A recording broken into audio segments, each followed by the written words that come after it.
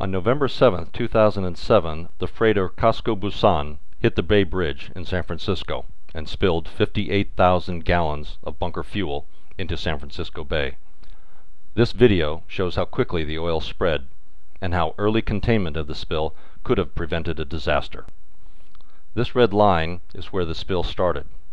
1 hour later, the spill has expanded, but is still condensed around the Bay Bridge. This would have been the easiest time to contain the spill with floating containment boom. After 2 hours, the spill has expanded farther into the bay.